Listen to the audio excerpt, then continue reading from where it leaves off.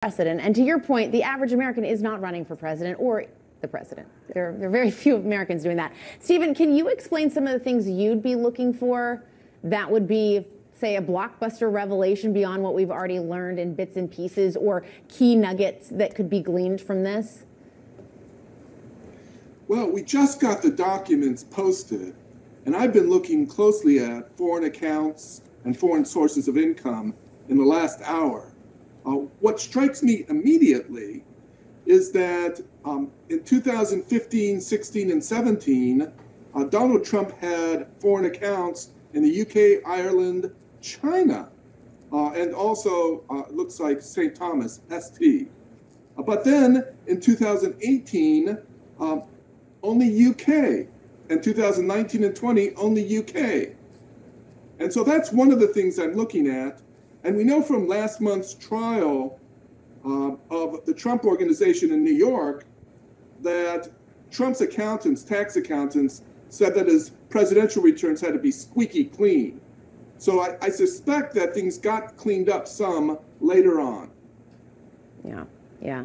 And it is interesting, and that's a little bit of what Kristen was talking about earlier too, is that you were saying that it's going to be key about foreign entities. Where were the investments? Where was the money going? What foreign entities was he involved with?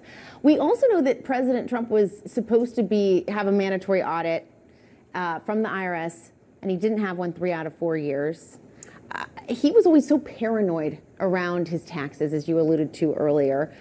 Do you think that there's any appetite to codify this into law from it would have to come through Congress, but also, doesn't this just speak to just the broader paranoia of Trump's feelings around his money and his taxes? Yeah, and I do think this goes to politics in general. When you're thinking about Trump, we can always say, is his base going to turn on him for everything that happens, right? Any kind of glitch in the order. And is this something that's going to do that? Probably not. But when you look at Trump, the things that he really cares about are his image and the narrative that he built for the last several decades before he ran for president, before he even was considering that level of politics.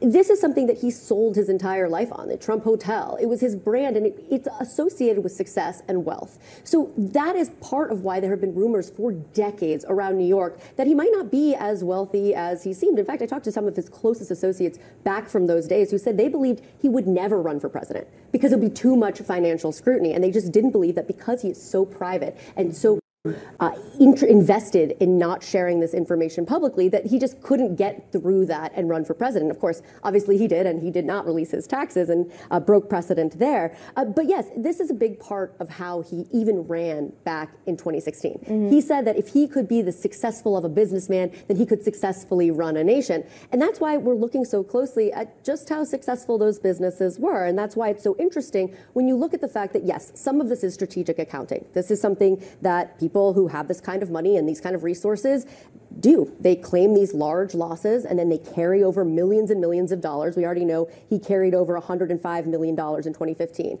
73 million. These are losses that he carries over in order to offset his income tax and pay less money.